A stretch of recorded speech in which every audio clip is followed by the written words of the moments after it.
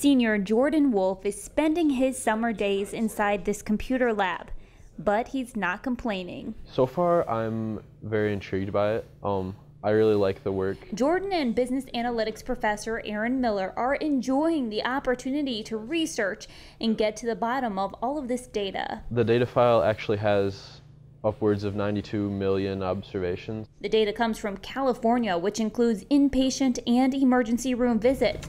They're trying to use a methodological approach to find patterns in the data and to identify when doctors misdiagnose people. The end goal is actually to build or to develop some sort of recommender system that could be implemented in a hospital setting where you would have some sort of clinical decision support system where physicians, which they're currently using, where they enter patient information and they'll give them recommendations about potential diagnoses, where you could actually implement within that system something that pops up like a red flag that says, hey, based on this pattern of diagnoses or this patient showing up this number of times with these diagnoses, this recommender system would actually suggest, hey, there's a likelihood that this patient might have something else or might be being misdiagnosed. These two know they have a lot of work to do to get to that end goal. They'll sift through the data for several different diseases. Right now, we're looking at all of the codes that came back that people had a diagnosis of HIV, and then looking